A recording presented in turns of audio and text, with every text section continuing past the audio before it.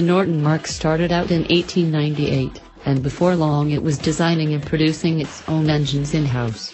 From those meager beginnings, the company contributed to the racing scene while performing its patriotic duty by producing units for use by the military during World War II.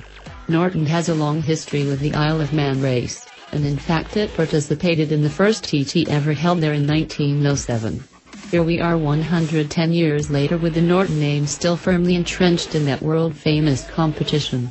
With that history in mind, one can't help but be aware that the bar is set fairly high for any Norton machine directly associated with the Isle of Man, so let's delve into this newest effort and see how well Norton upholds its reputation as a competitor to be reckoned with.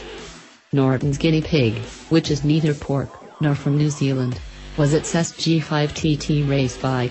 Smelted and forged in the crucible that is the TT, the V4RR represents the lessons learned on the way to David Johnson's blistering 131 mph average speed and 7th place finish in last year's race. The factory is quick to point out that the V4RR isn't just an SG5 with street legalizing lights and a plate holder, but instead is a top-down standalone design that is simply based on that most race-tastic of rides. Leading the way, and impossible to ignore, is the carbon fiber bodywork that defines the look from nose to tail.